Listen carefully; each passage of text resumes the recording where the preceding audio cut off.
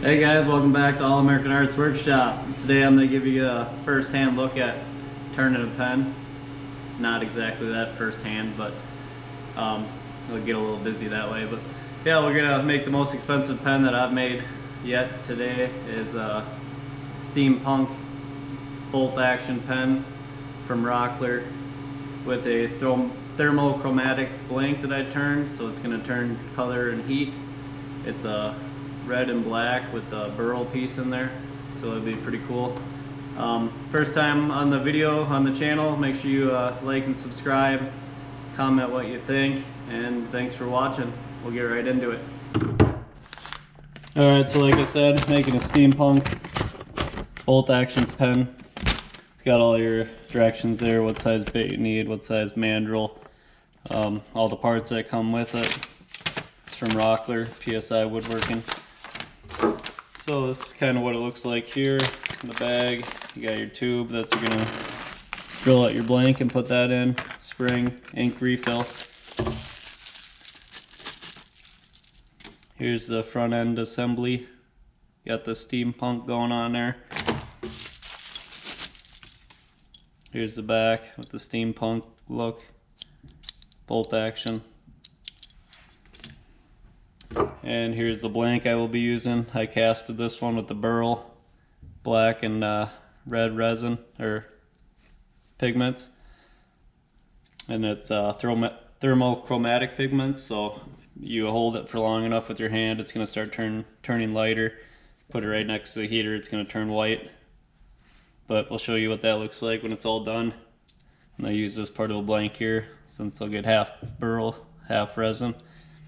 So we'll start turning, and make sure you get your PPE on. I got my IsoTune Pros in. I want to thank them for sending me a pair to try out. So far I like them a lot, and I used to wear, I still have the Galaxy Buds wireless, but now they got the wireless too, the IsoTune Pro free wireless, so probably pretty much the same sound quality out of these Pros as my Galaxy Buds, I would say.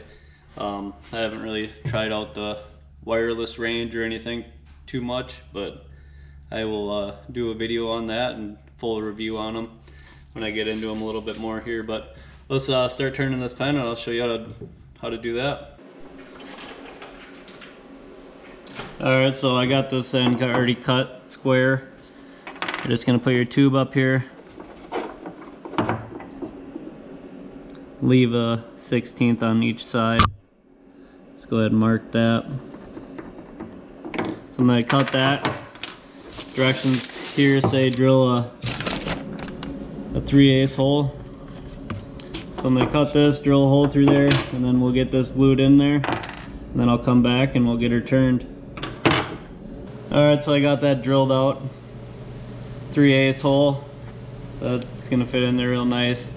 And I used some stick fast CA medium with the activator. I'm not going to show you how I drill this out, I just used a drill press, just held on to it with my hands. There is clamps to hold on to blanks and drill them out in the drill press. You could use a vise, do it by hand, or you can do it on a lathe. I like to just hold on to it, drill it out with the drill press. I'm not going to show you that because the YouTube Safety Committee, also known as YOSHA, they'll be after me, probably fine me or something. But yeah, I'm going to get this glued up. I'm just going to use this piece of paper to drip on. Just cake that in there real good. Don't want to be stingy on this because you'll get your blanks breaking on you. The tube will fall out, or this also holds the blank together pretty good. So get a nice amount on the tube and inside, coated both sides. It's good to wear gloves for this. I like to risk it all though.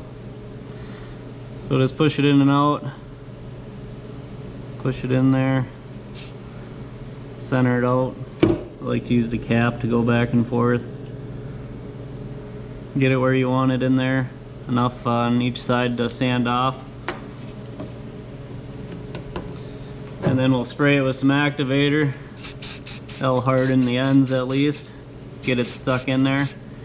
Then we're gonna put it on the heater, let it cure for an hour or two. The longer the better to wait on that, but I don't have patience like some. So I'll put that in the heater and then we'll come back, get it on the lathe. I got my right bushings here, Victorian pen kit. I'll just need the end too, not the middle one, since it's just a one-part pen. Alright, so this has been drying for a while now. I got it all sanded down as well. I don't have a 3/8 pen reamer, so I just use my benchtop sander with my 90-degree fence. That will be good enough for that. A reamer definitely works better. Just don't have every size sometimes. Every pen kind of takes a different size and different size bushings and stuff, so start with buying everything that you're going to use for like slimline pens, the cheaper ones, and start from there. You're going to definitely want to start practicing on like the cheaper slimline pens and pencils before you get up to a $40 kit like this Steampunk kit was for the parts. So, and then a blank like this with a burl, probably you're going to pay 20 bucks for at least too. Thermal chromatic, I don't really know.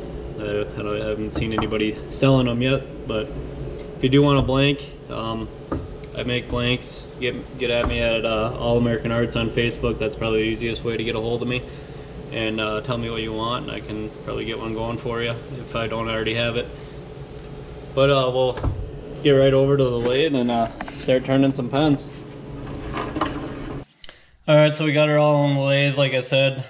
If you haven't turned a pen before, every pen kit kind of takes a different size bushing. It gets the outside of the pen the right diameter, so it matches the tip and the mechanism of the pen itself, so it's flush to the touch. So yeah, we'll get right into it. Here I'm going to be using a circle carbide, handmade. Father-in-law is the machinist, so he made this shaft. I made the handle. And yeah, so we'll get turning this here. I'll get it to shape, and then we'll sand her all down and wet polish her and go through all the steps here.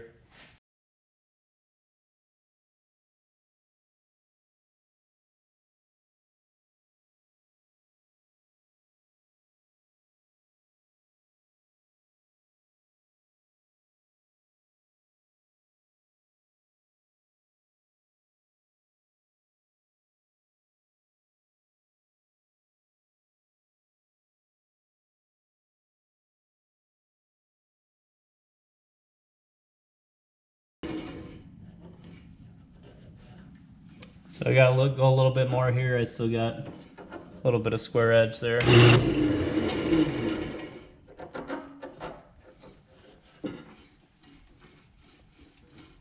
Alright, so that's it there. I'm just gonna hit this backside a little bit more.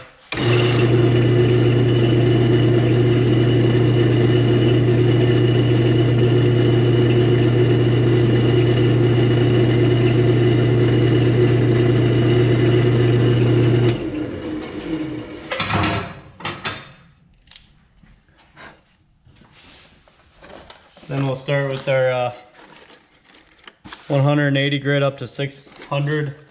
I found this Wood River, the mesh is definitely the best. I got this pack as well. It's kind of just been sitting over there getting all dusty. I use it for something else eventually here, but it also is good for the wood, but the wood and acrylic, the hybrids and just acrylics, definitely the mesh is a lot better.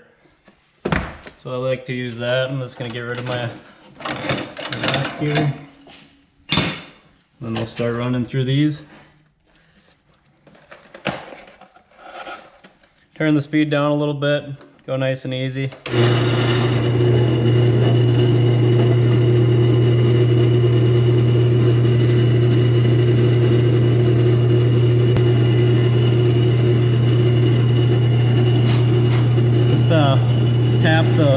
Tap the mesh out every once in a while or blow it out. It'll stop little scratches from getting right back into your acrylic. You ain't gonna see it as much on the wood, but you see it on the acrylic, little scratches. So just focus on your edges, get them down to the bushing perfectly. Hit it really good with the 180. And then we'll start stepping up. Then I'll come back to you at the wet sanding.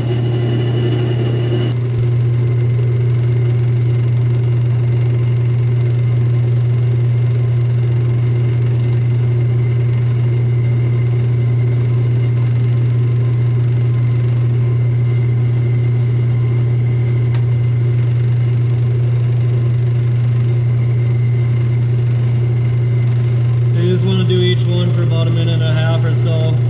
Keep wetting it down. Get all the dust off of there so it's not scratching it. Switch to your next one and so on until we get up to the 12,000.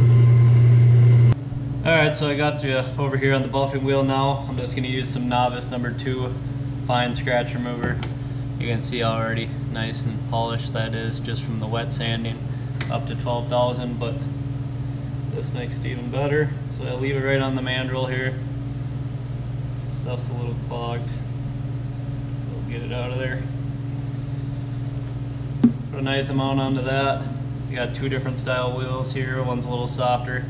So I'll do this one here first and do the softer one second.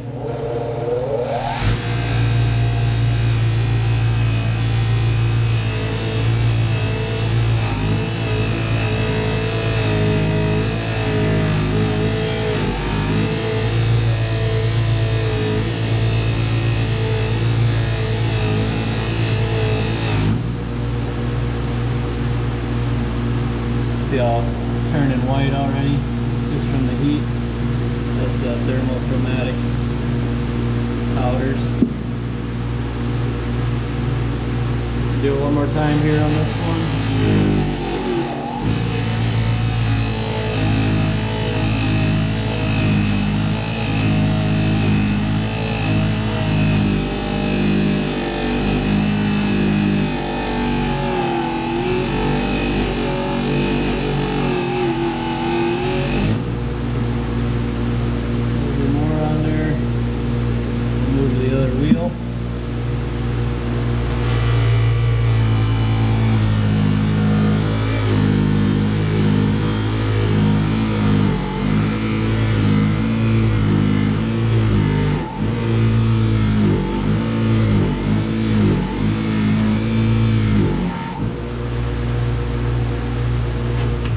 You can see how clear it is, how white.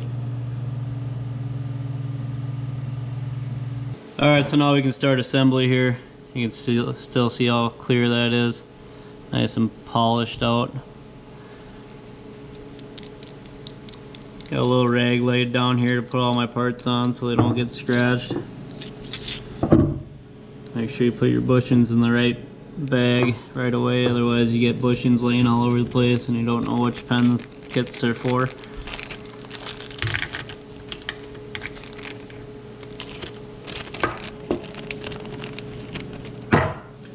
Alright, so either end could be the front or the back.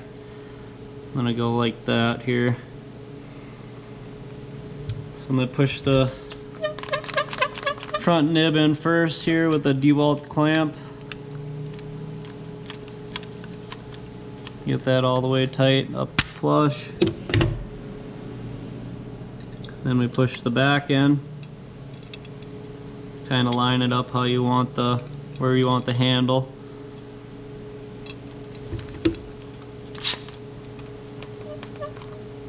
Make sure you look at the directions. I've messed up a couple pens doing this without looking at the directions.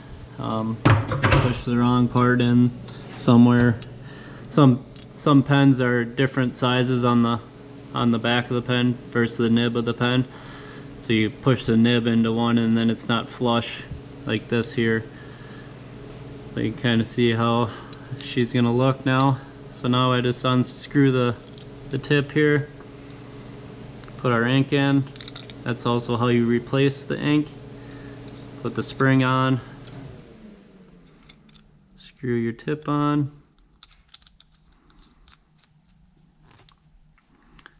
And there you have it. Antique bolt action steampunk thermal chromatic burl pen. So yeah, you can see it coming back to full color now.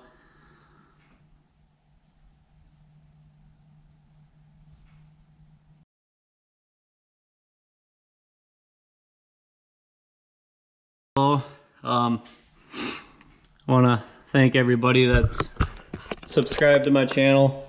I'm almost at 4,000. I'm gonna say if you guys get me to 10,000 and everybody that comments on this video, I will give one of these pens away to one of you guys that like, share, and comment below. Thanks again for watching, and I'll see you next time.